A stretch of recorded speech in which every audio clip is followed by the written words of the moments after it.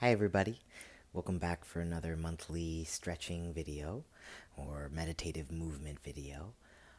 We were going to do some full body exercises this month, but I got into a little car accident this week, so we'll be getting more localized just to accommodate my body. But it's a nice reminder that there's always accommodations that can be made, and we can always shift our plans. So today we'll be working with the wrists and forearms. If you've got tight hands, wrists, and forearms, this will be nice for you. We'll just do a few simple stretches, and I'll invite everybody to try to be really mindful of their breathing as we go along. So find a nice posture, maybe sitting up on a couch, chair, wherever's comfy to you. Cushion is fine as well, of course. We'll take a deep breath in and slowly let it out.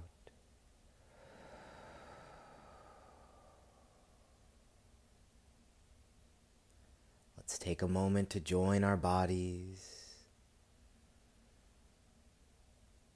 to open up to how we feel today. And we'll start by just lightly rolling the the wrists in either direction. You can have your hands in light little fists like this, or you can have your fingers extended out for a little bit of a bigger stretch, wrapping them in, wrapping them out. And we're going to go ahead and interlace our fingers. I'll do this around the mic. And just roll the wrists forwards and back.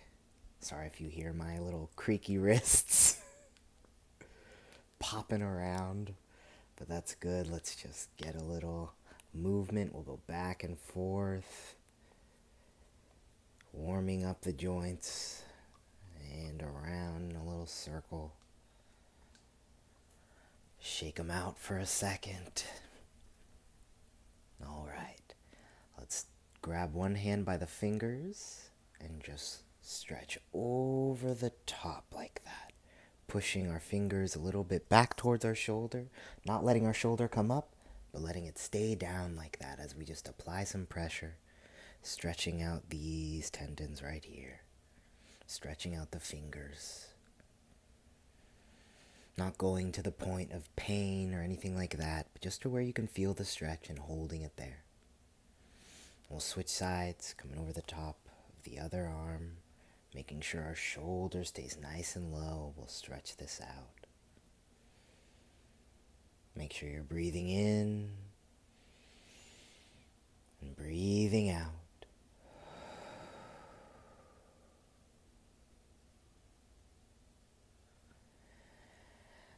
Do a stretch called ikkyo. This is our aikido stretches, and this is just for your wrist joint first. So we'll kind of start with the wrist, and then we'll stretch all three of these joints. But ikkyo as in ichi, one in Japanese.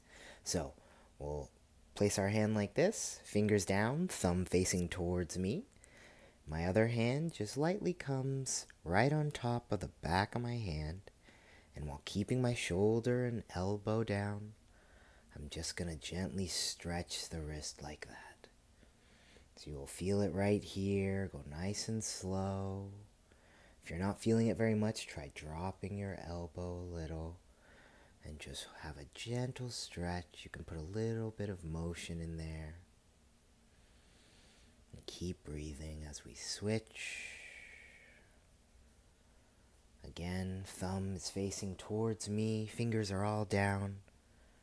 Place my hand right here. This might be it. You might just put a little bit of pressure and feel that stretch immediately, or you might drop your elbow down, find a little more length in those tendons wrapping over the wrist. Then we'll place our hand straight out, thumb down, and then bring our hand towards us. Can everybody see that? My thumb's facing down, my fingers are facing forward. And this time, my other hand is just gonna go right on top. See, the thumb is right on that knife blade of my hand. And I'm gonna bring this in towards me. Just holding and compressing a little and dropping down. This is called nikkyo, using 2 joints. Now we're incorporating the elbow a little bit. We're getting a deeper stretch in the forearm. This one will come on a little quick, so just go nice and slow. We'll switch, thumb down, right? My palm is facing out. This hand comes right on top, thumb over the knife blade, and I'm just bringing it in towards me, keeping my elbow and shoulder down, stretching out the wrist. Keep breathing. We'll move into sankyo.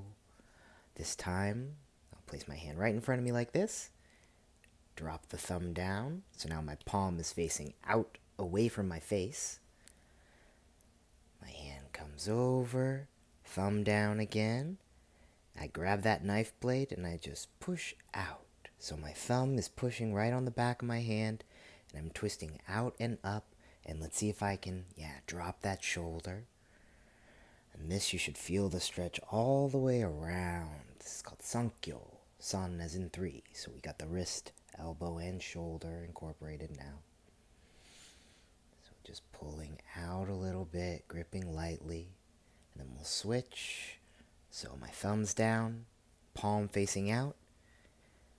This one comes right over, grabs lightly, and just gives a gentle twist to the arm like that.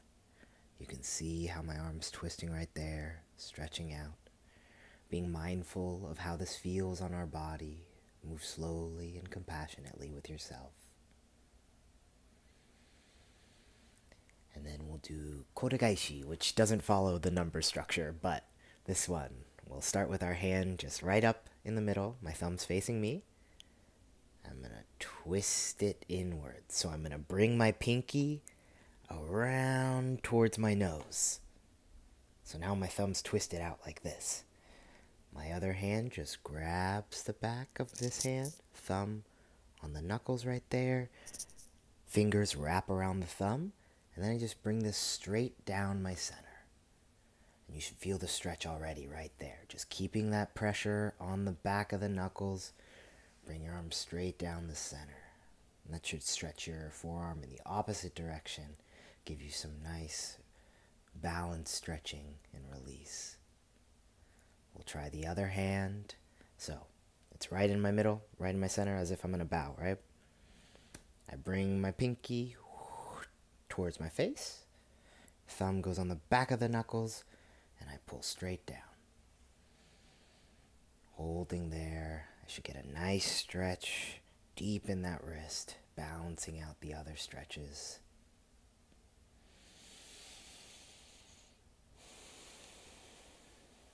To end, we'll just shake them out.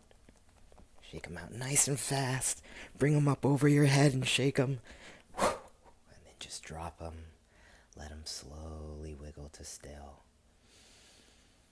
Let your hands rest in your lap for a second as you take one more deep breath in.